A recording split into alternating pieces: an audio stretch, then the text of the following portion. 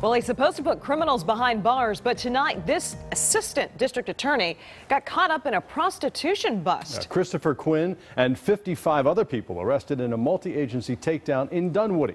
Police say 2 high-end escort services operated out of 3 locations, including an apartment right across the street from the Dunwoody police station. Fox 5's Patty Pan joins us now with a closer look at the accusations. Patty?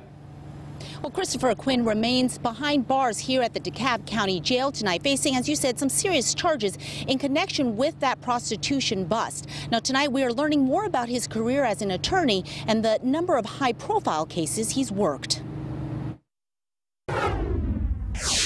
My contact with him has always been professional. He's a very smart lawyer, very respected lawyer, just outright a gentleman. Attorney and former Judge Jackie Patterson tells Fox 5 he is both shocked and saddened at the allegations against fellow lawyer Christopher Quinn. The Gwinnett County Assistant District Attorney is among 55 others facing charges in connection with a large-scale prostitution bust in Dunwoody. Officials say the high-end escort services called, quote, Gold Club and Lipstick and Shoes were operating out of Dunwoody apartment complexes, one across the street from the Dunwoody Police Department. It's always, always sad when you see a member of the bar charged with a crime, and certainly he has no history with the State Bar of Georgia of ever being disciplined by the State Bar of Georgia. So it's alarming, but at the same time, these are allegations, and you really can't judge that individual until such time it goes through the criminal justice system.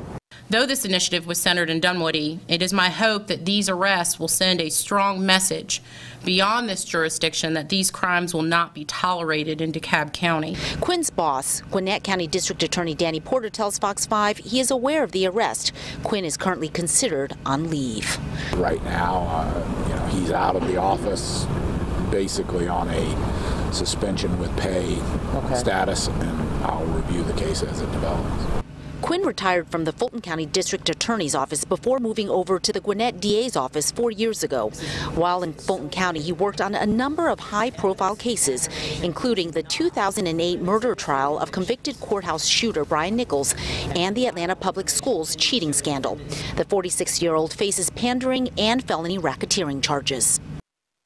Now, we did call the Fulton County District Attorney's office as well as Mr. Quinn's attorney today. We have yet to hear back from either.